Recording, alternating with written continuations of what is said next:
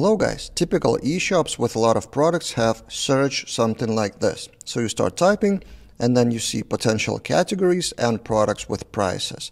So today I will show you a demo project how to do something like that with Laravel, with Laravel Scout and Alpine.js. So this is our demo project based on Laravel Breeze, and first I will demonstrate and then we'll dive into the code. So again, I start typing Lego and I see category of Lego or products, and when I click here I land on category of products. And this project is a new addition to our new project example section on Laravel Daily website. So this one is premium, and you can see it here among other premium projects, which are 6 at the moment, which is only for premium members. But in this video, as usual, I will show you the main things that you need to know, even if you don't have the full access to that repository. So let's dive into the code. First, the database structure and some fake or more realistic data. We have products table with category ID, and then categories table with 10 categories seeded. Then we have the search route, which will be called from Alpine.js, and first I will show you the backend. So we get the search, and then inside of that search controller, which is invocable, we get request input query, and with Laravel Scout, all we need to do is launch category search or product search. Inside of the models, we have use searchable, and we have use Laravel Scout searchable here, and here to searchable array is defined similarly to category model, same with product model, almost identical. So we define what is returned from Laravel Scout. And then search controller itself returns JSON. You could classify that as API technically, but for this similar demo we've put it in routes web, which is also fine in my opinion. I used to be much more strict until I saw something like that in one of the repositories of Taylor and Laravel team. Was it Horizon or Telescope? I don't remember. They also used API controller in the routes web, so no big deal. Now, for those of you who don't know what Laravel Scout is, it's a first-party package to provide full-text search to eloquent models. And that search may be provided by your own internal database, which is a database driver supporting MySQL and PostgreSQL, or you can use external search like Algolia, Melisearch, or TypeSense. For this simple demo, we use Scout driver database, which means it will search within the same database. So according to the documentation of Laravel Scout, you just install, compose, require, and then use searchable, and that is basically enough to use category search or product search from controller.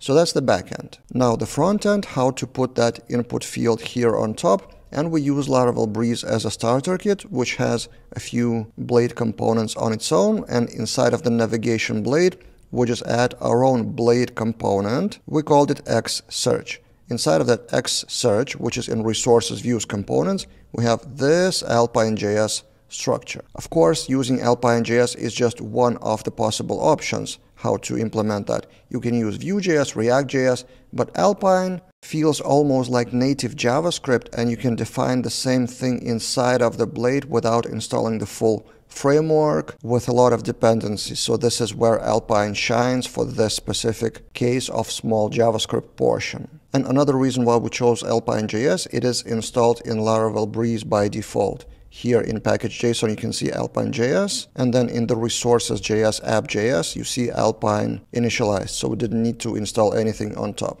Now, what is this Alpine.js structure? If you're not familiar with Alpine.js at all, I have a special course on Laravel Daily, Practical Alpine from Scratch, 1-hour video course, which is from 2022, but actually Alpine didn't change since then. It's a small, friendly, easy to use, quick to learn framework, and this is probably the best example to showcase that. So you define xData, which contains both properties and methods. So properties are these. So we have search query, we have the results, and is loading false. So we define the variables with their initial values. Then we have internal kind of private method of reset search. And then we have search, which calls that URL that we provided, that kind of API, which is actually in routes web, and then assigns to this results the result of that JSON. And also on that div, we provide a few more Alpine kind of tricks. Click away or escape resets the search, which basically hides that input. And then the input itself is this xtext input, which is a blade component of Laravel Breeze, which looks like this. So it's basically just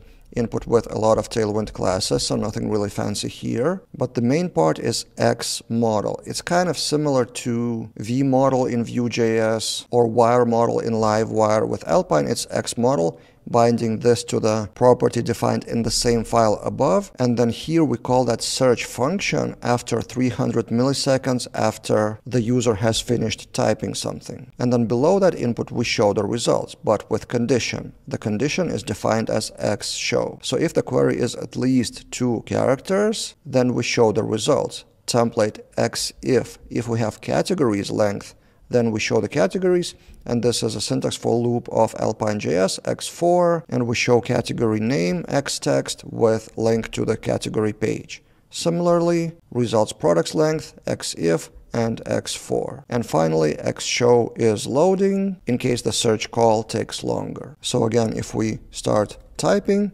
Technic, for example, if I click away, then that is hidden and reset the search, and then we can again start typing for something else. So yeah, basically that's all you need to know from that demo project. It's Alpine.js with Laravel Scout on the backend with a simple controller of Laravel. What do you think? Would you have done something differently, or you want maybe us to expand on this with some more functionality? Then let's discuss in the comments below. And as I mentioned, the full source, the access to the repository, is available for premium members, along with other premium projects. In project examples section of Laravel Daily website, we will expand it with more demo projects. So if you have any ideas what you want to see there, also be active in the comments. That's it for this time, and see you guys in other videos.